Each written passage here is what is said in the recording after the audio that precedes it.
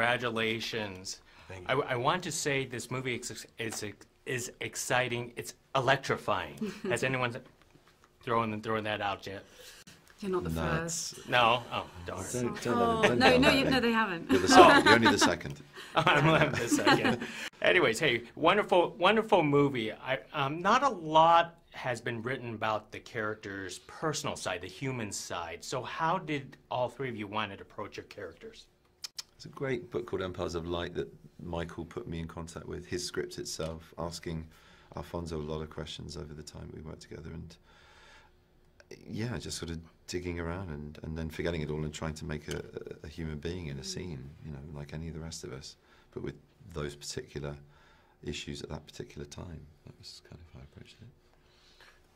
Yeah, when I met Alfonso to talk about doing a movie, he gave me a little book that literally was called George Westinghouse. So I just read that, good to go. Really? Yeah. So when you're approaching a character like this, especially when it has something to do with science and business, do you perceive yourself to be a hero or a villain, a mindset through a film like this? Well, yeah, it's hard to say, you know. I think the jury's still out, you know, whether technology is to our advantage or disadvantage. I think, you know, it's one step forward, two steps back. I just think at the end of the day there was a curiosity, particularly on Westinghouse's part, that I think is beautiful and noble. And I think at the end of the day, his intentions were good. But everybody, you know, there was no one standard. Everybody had a different way of going about things. I can't remember the question. I was so interested in the Villain. answer. Villain. Oh, villain. Yes, I'm the villain.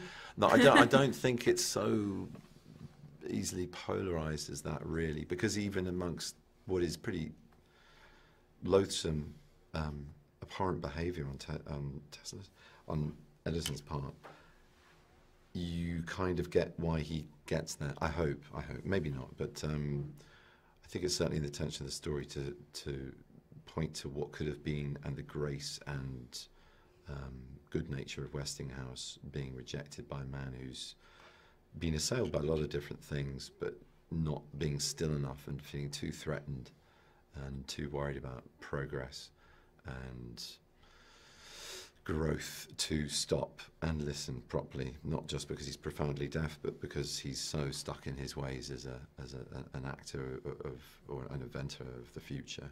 I mean, an actor in his history is what I mean, not an actor as in what we do. And I think that's the powerful lesson. I guess that's the takeaway, is it's much better to collaborate and listen and tolerate and understand than it is to just keep driving your stake into the ground and carving out your territory and calling it yours and no one else's. Great, and obviously I want to give Tuppence the last question. In this film, I don't know if you realize you are in the same film with so many superheroes from comic books. When are you going to be in a comic book movie yourself? Oh, I don't. No plans so far. Green but Goddess. Green Goddess. Yeah. I have no idea. I know probably as much as you, but yes, I felt very protected. Excellent answer. No harm is going to come to it. Well, thank you very much. I appreciate it. Thank you. You're welcome.